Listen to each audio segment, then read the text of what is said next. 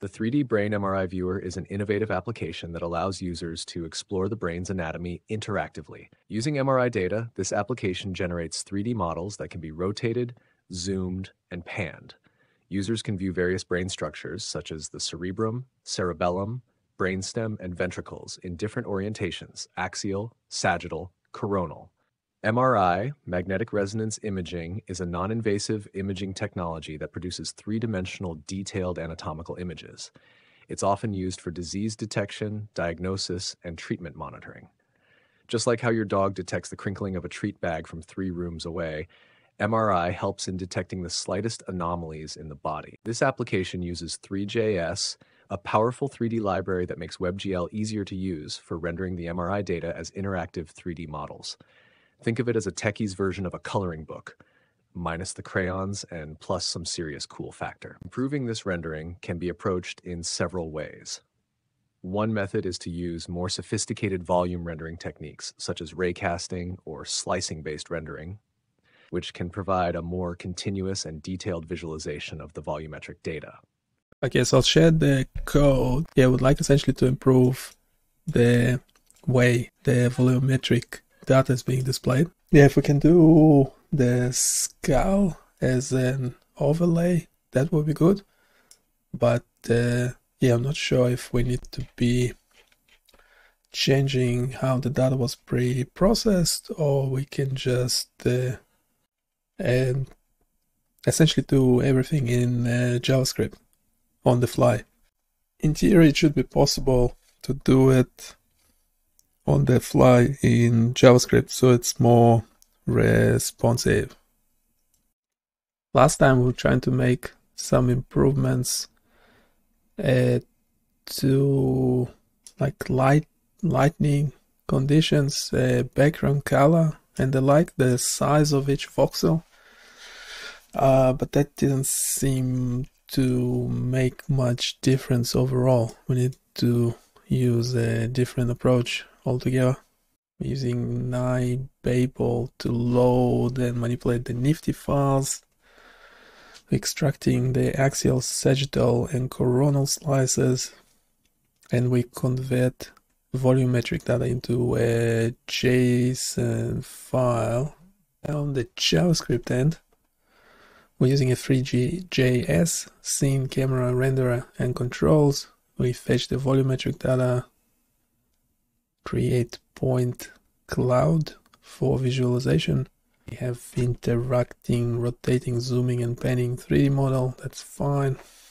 We do add lighting to the scene to enhance visibility. We handle loading and toggling visibility of a 3D skull model. Now that skull model, we don't actually have it. So ideally we just use what's currently in the NIfTI file and we don't overcomplicate this. But yes, if we have to create a 3D model just for the skull alone, we could consider that, but I'm not sure. Let me know how difficult that would be. Okay, we have the thing working, but yeah, this is not any better whatsoever. That's fine. That's all the code. It does work. Okay, all the other 3 panels, axial, sagittal, coronal view, are working fine as expected. However, we still would like to improve the way the volumetric data is being displayed and rendered. Control is okay, so mouse panning, zooming in and out is all good. It's just the way it looks is not great. Any specific suggestions on that would be great. We already tried quite a few different things that didn't work. Bright ideas. Our volumetric data was so dark, it was like trying to find a black cat in a coal mine.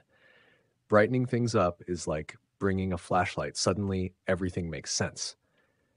By handling the NIfTI files directly in JavaScript and rendering the volume data with texture-based slicing, you should achieve a more accurate and detailed visualization. This approach allows for better control and real-time adjustments, improving the overall user experience. We using NIfTI files. They're being rendered okay. We are pre-processing them in Python, but I'm not sure if that's required because I've seen another example where NIfTI files, even compressed NIfTI files, are loaded directly into JavaScript front end.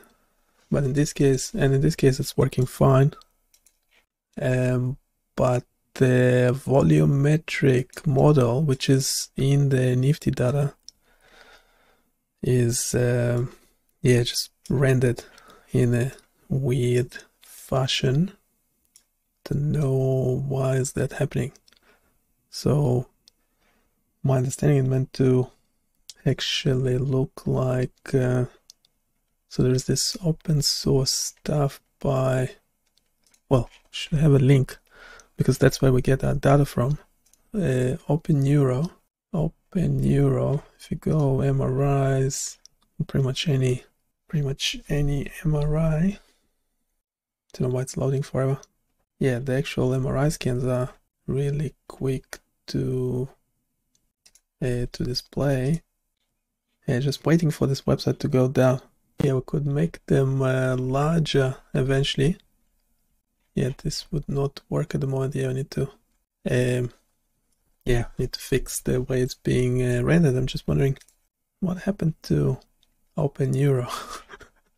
It would be funny if all this website goes down. I think it's originally it's NIH funded the Brain Initiative, so it should work. No, if a website doesn't work, by the way, if mine doesn't work, hit on Control F5, see if it helps. Normally helps, but not in this case because it's running. You can actually see what is it running. Well, it's blocking third-party cookies, but that's okay. And I need to look at the network when loading. What something is being loaded forever. There's some Google traces and things. There's this GIF. Something is up.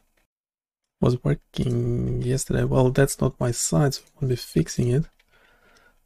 And this is my site. Yes. Hope it's fine because it has a lot of data on the website, Open Neuro. But is anything else working? EEG, obviously we're also interested in EEG. That's still loading for some time. Looks like the website is down. So, I'm also using an ad blocker. Might wanna, yeah, that might have been the problem. No, Control 5, MRI. So the ad blocker is not blocking anything. Let it run, but I can't do anything about it. If it goes down, it goes down, right? We do, well, it will be unfortunate because it has a lot of MRI data and EEG data. Hopefully it's been in another repository somewhere as well. And yeah, Binding Chaos is the only site I can actually do something about. So if you checked it out and you have any complaints, questions, requests, do let me know. Yeah, the live simulation is there. I was trying to do arrangements which will encourage live birth while using as little water as possible. So if you wait long enough, like this stream been going on for almost 5 hours. Yeah, there's live there. But then hopefully it picks up on a live from like another incubator. You can call them incubators. And hopefully it will just keep growing. Yeah, there's something going on there. I wasn't clicking on anything, so I'm not clicking on the screen. Yes, you can add your sand, water, rock, life, or remove stuff, but it should just do its own thing. Yeah, OpenNeuro is still loading. I think we can forget about that one. I don't know. Maybe it's because I'm not signed in or something. That's that data is from one of the OpenNeuro repositories, just an example. What I was trying to show is if you take copies and graph your own space between, you could shape a brain to anything you want. Well, right, except I wasn't.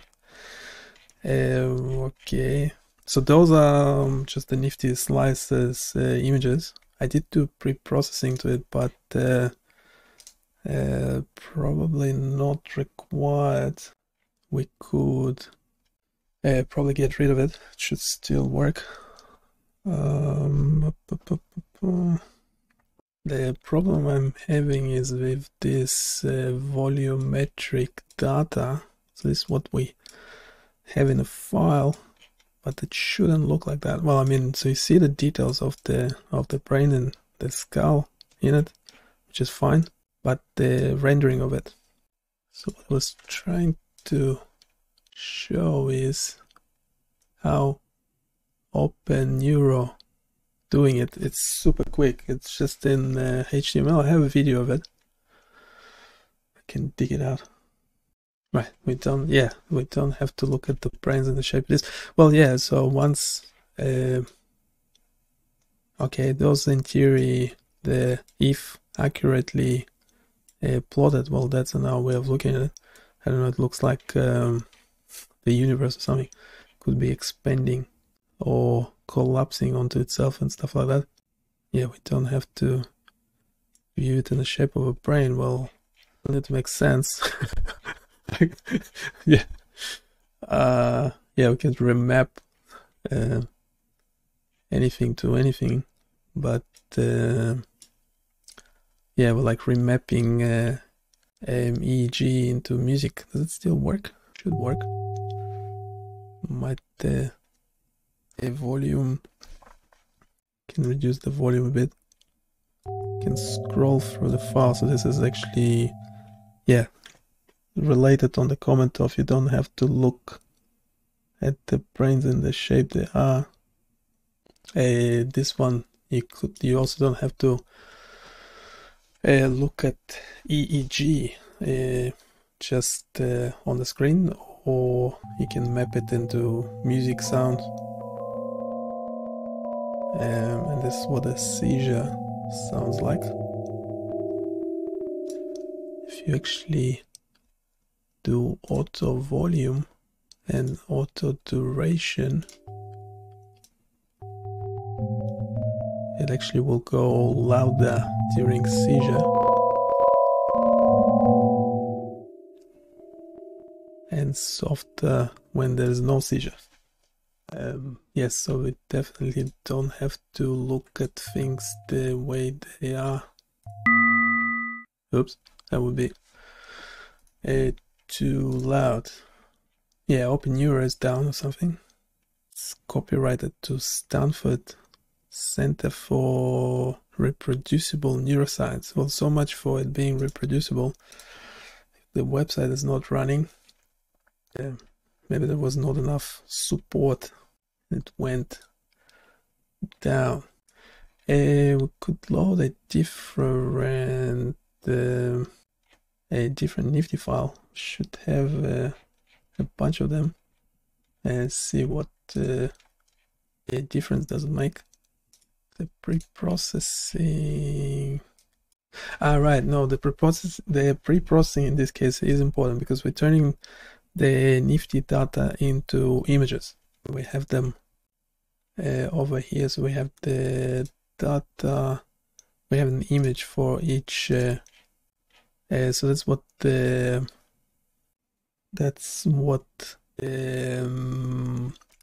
Python pre-processing code does, but in theory we don't even have to do it. The volumetric data is this JSON file. This is what you see here. There might be an issue with it. The question is, are there any JSON native libraries that can parse NIfTI files directly so we don't have to turn them into images? Oh, this wasn't recording, wasn't transcribed. I'll send that one and start a new one. So quick question, do we have any JavaScript libraries similar? Do we have any JavaScript libraries similar to what OpenNeuro has doing on their website that can parse NIfTI files, potentially even compressed NIfTI files directly in front end, so we don't have to pre-process? Doing raycasting. But raycasting didn't really work. Is there NIfTI reader.js? NIfTI reader.js. Is it a thing? Let's, yeah, adding everything into all the code into the HTML file is kind of nice, because then we can have everything in one place. Oh, it's good for prototyping. Yeah, we don't have orbit controls. Need to make sure we have orbit controls as well, don't we? But I want to check that a NIfTI reader. Yeah, the NIfTI reader is not available. Just hallucinating libraries for me. This link doesn't have any JavaScript file in it. Go back. That's the last working thing we had. Right, preprocessing without rendering NIfTI files directly in the browser without preprocessing in Python sounds great. Those links have to work though. Let's go back in this. Right, so it actually has something. A NIfTI renderer, NIfTI.js. No. It's meant to be tensor? No. You can try OpenNeuro in our browser. Why is there no, still doesn't work.